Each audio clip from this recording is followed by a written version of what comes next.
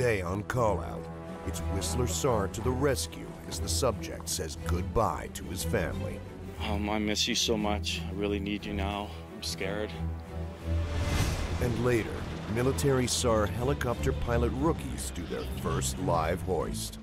Knowing you have someone on the hook, it's an actual life on the hook, you know, you want to step up your game even more.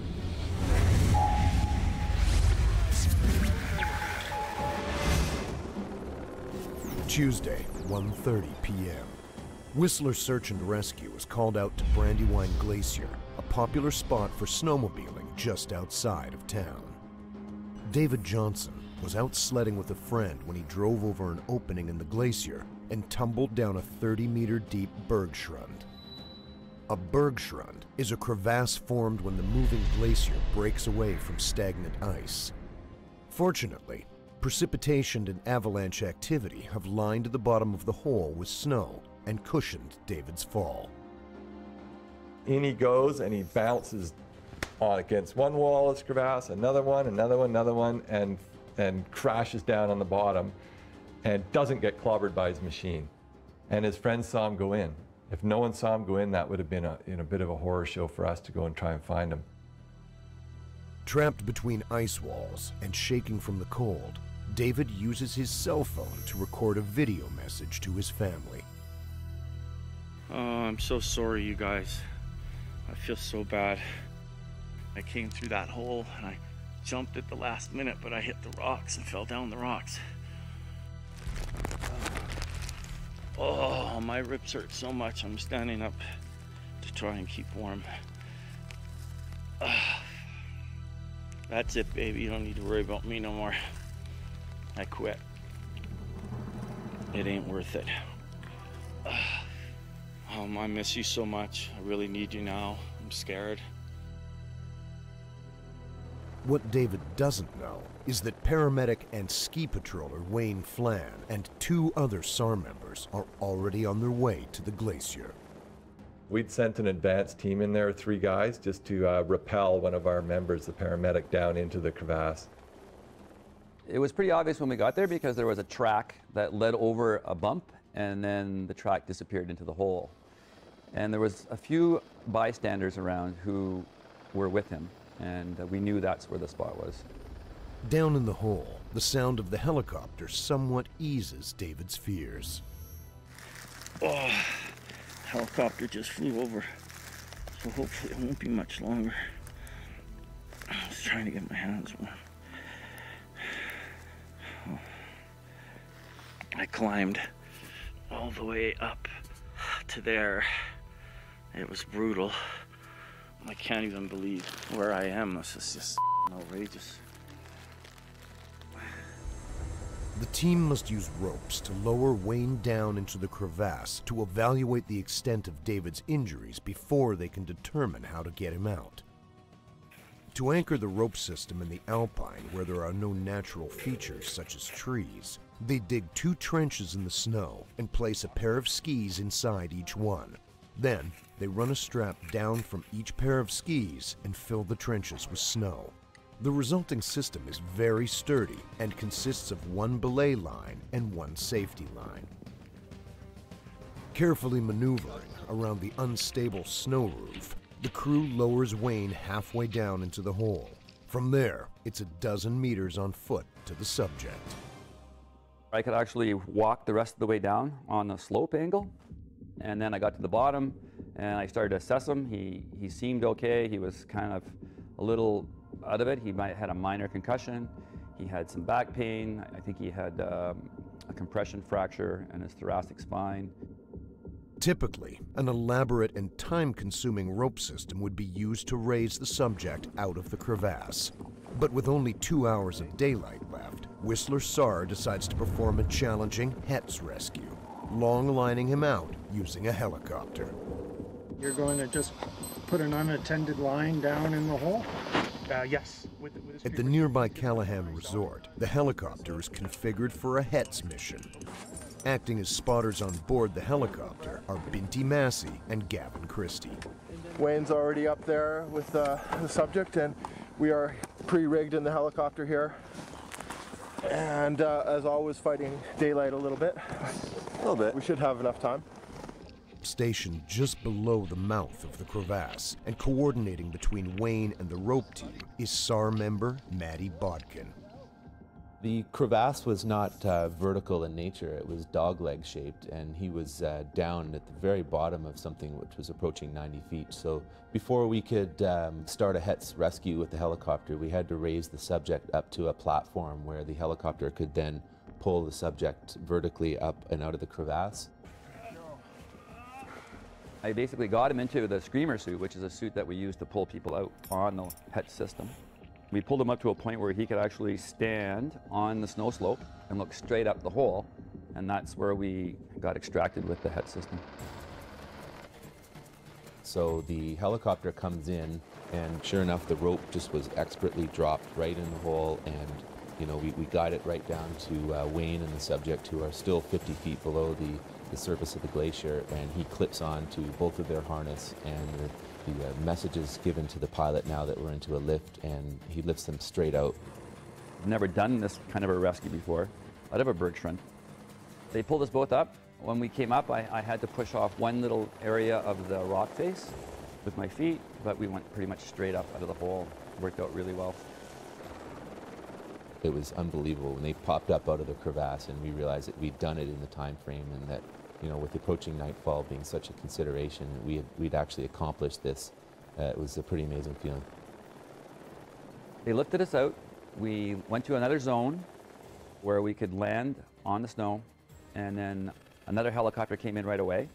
He could actually physically walk himself into the other helicopter. We put him in a seat, I went with him, and we flew him right to the helipad where we transferred him to an ambulance, and then he brought him to the clinic. We managed to yank him out by rope underneath a helicopter just before grounding. Like, it took about 4 hours to get him out of that one. If we would have had to use a conventional rescue by pulling him up with a two-rope system on a stretcher, etc., we would have been there till probably midnight. Thanks to their regular training, the team makes it off the mountain with only minutes to spare until sundown. We do a lot of practices for our rope rescue, and one of the practices we do is breaking down our stations as quick as we can. So we broke the stations down and packed everything up, and were able to ski to the bottom of the glacier in a record time and loaded the machines up, and we were gone in probably under 10 minutes. It was pretty impressive.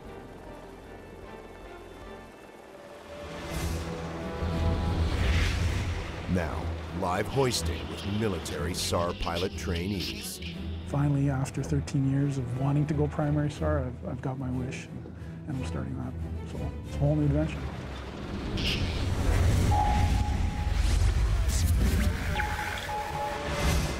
At 442 Squadron in Comox, British Columbia, 3 experienced military pilots are learning to fly and operate the CH-149 Cormorant, one of Canada's dedicated search and rescue helicopters. At 74 feet long and weighing in at over 32,000 pounds, it's big, powerful, and fast. Today, the students are rotating through an overland hoisting exercise near the base of Mount Washington. At the controls on this training flight is Captain James Luce. Finally, after 13 years of wanting to go primary SAR, I've got my wish, and I'm starting that. So it's a whole new adventure. While en route, Squadron Training Leader Major Jen Weisenborn communicates to the aircrew a brief summary of today's objectives. This trip, hoisting, starting with the empty hook, and then perhaps some singles. Hoisting is done during rescue missions when the Cormorant helicopter is unable to land.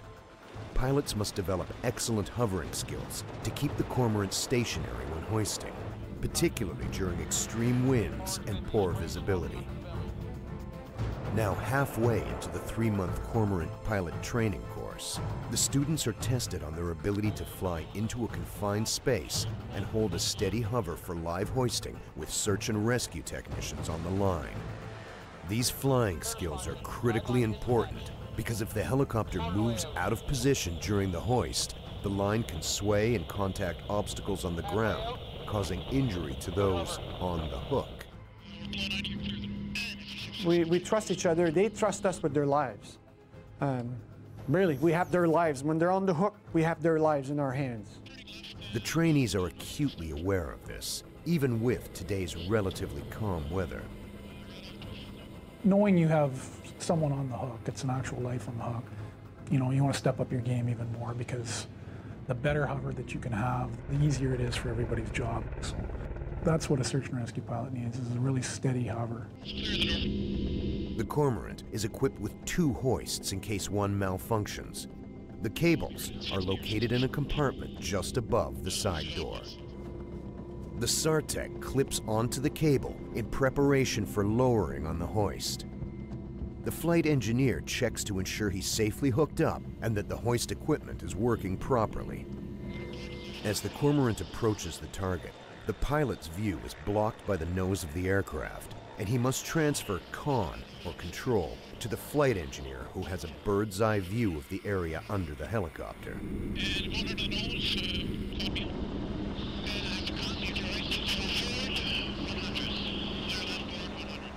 See, they can't see what's happening on the ground, so I have to tell them. I have to tell them when to move, how to move. I'll call obstacles. There, you know, there's a tree at 3 o'clock at 15 feet. So there's a lot going on. Clear communication between the pilot and his eyes, or crew members in the rear, is crucial at this stage. The instructor listens to every word. When we're in the hover, my job is to make sure he's managing the aircraft properly and that he's coordinating with the crew properly in order to successfully hoist somebody down to the ground and back up again safely. Yeah, okay, so you have references. All right, now we can use those trees and slurs. When hovering over land, the pilot selects fixed reference points on the ground, such as a tree or large rock, to gauge the aircraft's position. In order to hold a high hover, typically you pick a reference off the nose, if you can, and then something off towards your 90 degrees, and maybe even something at your 45. While you're hoisting, you're talking. And you also describe to the pilot, you paint a picture of what's happening. The SAR-tech is a quarter way out, halfway out, 3/4. He's approaching the ground. SAR-tech's on the ground. He's disconnecting. This type of thing, so he knows exactly what's happening.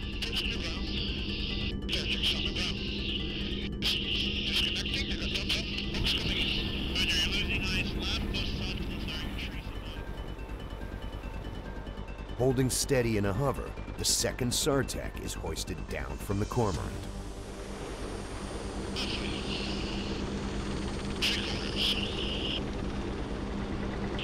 With both medics now on the ground, Captain Luce will circle the area, then return to pick them up. In a real emergency, the SAR-techs would be tending to the injured now and preparing them for extraction. Captain Luce eases the Cormorant into position as the SAR-techs watch from the ground, fighting the intense force of the rotor wash. With the helicopter once again in a steady hover position, the hook is lowered by the flight engineer. The SAR-techs connect onto the line in what is known as a double hoist.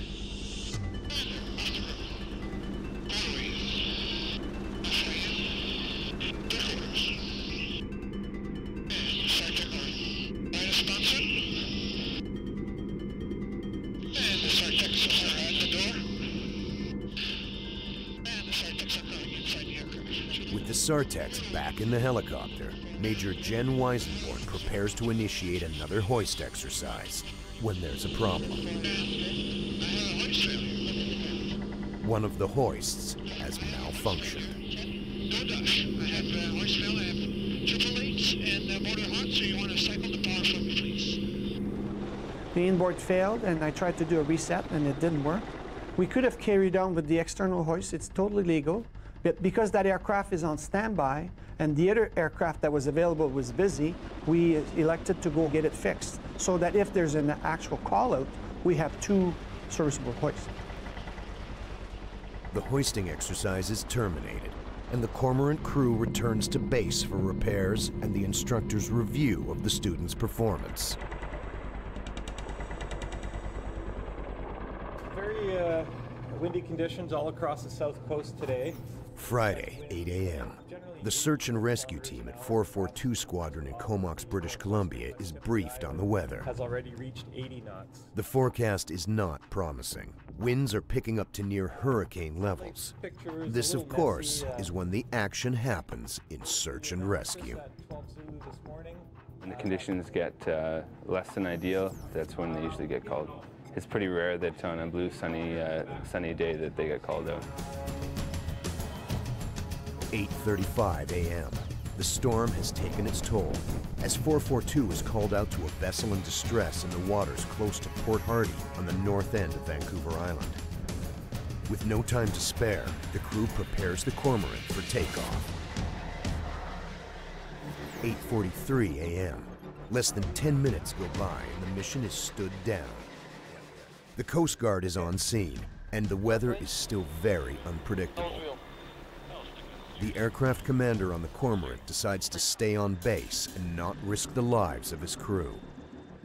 Ultimately, it's the pilot's decision to go ahead with the mission or to wait for safer conditions. Saying no to a rescue call is tough, especially when it's a matter of life or death. To be able to say no is a very difficult thing to do because you know somebody's in trouble, you know somebody's hurt, and you want to help them to the best of your ability. And we're given a lot of tools to do that. So for the pilot to say no, he has to avoid all the variables. I still remember one trip where I got a call one evening to go out rescue a man who was overdue. He was a fisherman, and his wife called and he hadn't come back yet. And I remember looking at the weather, it was freezing rain, it was low overcast clouds, it was over the ocean, and it just wasn't doable. I said, we'll come out at first light in the morning when the weather gets better, and we did. And we got out there, we found his boat. He wasn't alive, and to this day I wonder if we had been able to go out that night, could we have saved him? And to make that decision is a very difficult one to do. The instructors decide to postpone training for the day. Bad weather is nothing new for a skilled search and rescue pilot, but for the candidates, it's best to learn the basics in calmer conditions. Hoisting SAR-techs onto a moving vessel will have to wait. Hurricane-force winds outside, so that's a little bit beyond the student's ability to learn effectively on it, not to mention it's pretty tough on the aircraft. We like to work up to the bad weather. It's certainly well within limits to go out and do a rescue, but it's just not a very good teaching environment. You have a pretty good idea with winds like today that you're not going to be going, but you still can't kind of relax. So you still got to check your NOTAMs, check your weather, be prepared as if you're going. Stood down on today's training exercise, the student Cormorant pilots will have time to catch up on other tasks. Kind of do your own self-study or jump in the CPT and practice starts and emergencies. There's always administration to do or something. Work out at the gym is good. If we know we're down for a few hours or whatever, I'll run over, and it's a good stress reliever for sure. With winds gusting to over 80 knots, the students take the time to reflect on the training at 442 Squadron. This course is designed to not only teach you about the specifics of search and rescue and what you might be faced with, but also to keep you challenged, to keep you thinking about different scenarios you may or may not encounter while you're flying. There's always an element of stress when you go up because you're learning a new skill, you want to do well, and the course is designed to keep you on your toes. Still, the candidates know that training scenarios are no match for real live rescues. In the real missions, that's when you're really doing it. I mean, it's one thing in a training environment when you have a SAR-tech on the hoist and it's a lot of fun, but it's a whole other thing when there's a sinking ship out at sea and you're there to hopefully save those lives and hopefully get them out of danger. So, the instructors know what it takes to be a search and rescue pilot. They try their best to prepare the students for real missions by sharing their experience and giving them challenging run-throughs. If we're over top of an area and they're handling it very well, we're going to start to throw curveballs at them just to sort of gauge them and prepare them for what they're going to see when they get to the units. For the instructors, search and rescue is their passion, even if they aren't doing it themselves. You're living vicariously through their accomplishments. It makes up a bit for the fact that we don't at the school generally get to participate in rescues. We're helping other people to become a crew member to go participate in rescues. Many instructors rotate back into live action with search and rescue squadrons, despite the odd hours and dangerous circumstances.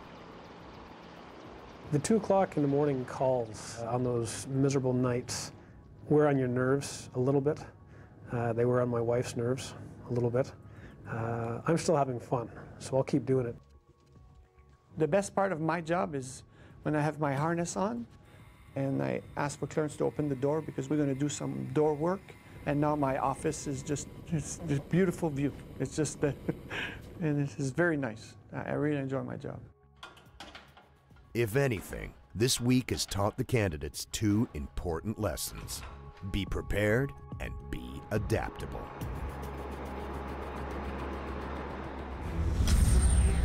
On the next call out, live hoisting from a moving vessel. Call Out Search and Rescue features real stories filmed live by search and rescue teams during actual missions. Find out more at calloutsar.tv.